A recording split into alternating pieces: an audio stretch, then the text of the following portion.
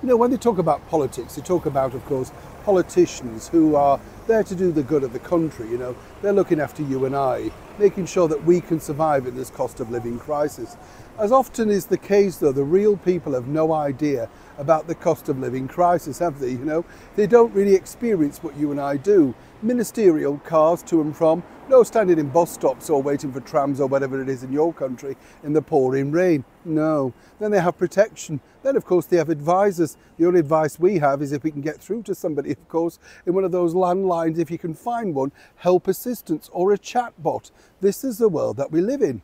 Now, the reason why I wanted to highlight this particular story is when you think about it, there's no absolute disgrace anymore, is it? Nobody's embarrassed about improper actions or behaviour or anything like that. When you think about it, if you're the worse you do, as we pointed out with the BBC, the more you're applauded. Let me explain. Now, as many people know who watch this channel, I'm just going to tell myself off. We should have had a wave. You all right? Thank you so much. Good morning. As many people know who watch this channel, I also cover politics for various channels around the world, and they're a funny breed, you know, politics. Many of the politicians will never be as old as they look. You know who I'm talking about. Very strange bunch of people. And then, of course, they're powerful, don't they? They're the ones with the money. They're the ones with the book deals after it goes wrong. All of that sort of stuff. Now, over here, right now, we're going through an election campaign. Perhaps some people might say for the replacement of His Right Honourable Rishi Sunak, of course, the current British Prime Minister at number 10 Downing Street. Fascinating when you think. But what's even more fascinating is how TV channels are literally wasting a lot of money in order to make sure that you watch on the night as the election result unfolds. Over on Sky, we've told you about how they've decided to keep on two staff members who were very spectacularly suspended from their jobs for breaking COVID rules while discussing breaking COVID rules live on air. You know what I mean? Beth Rigby, Kay Burley.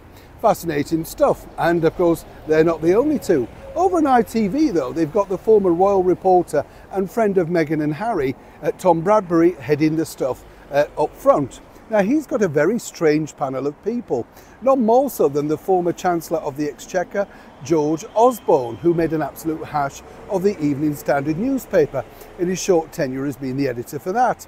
The former MP for Labour, Ed Balls, now residing on ITV's Little Watch Good Morning Britain after a stint throwing himself around Strictly Come Dancing. And this lady, Nicola Sturgeon, another one that could be said didn't exactly cover herself in glory, while her husband apparently, and as ever allegedly, is currently still being investigated by the Scottish police for whatever wrongdoing they can decide that it is. But Nicola's a fighter, you see. She's coming back and going to be on the panel. But is she worth it? According to a very well-placed source, they've literally splashed the cash on this particular panel. But apparently Nicola has come away with the lion's share of the money.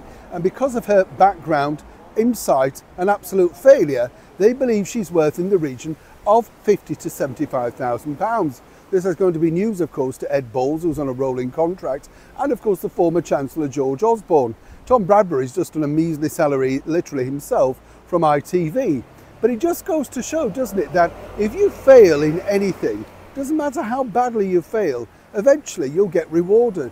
And is that truly, should it be, and why is it the case? Is it like that in your part of the world? I'd love to know how it operates. The harder they fall, the more money they climb in.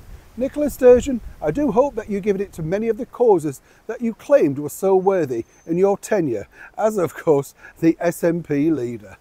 Neil Sean, London.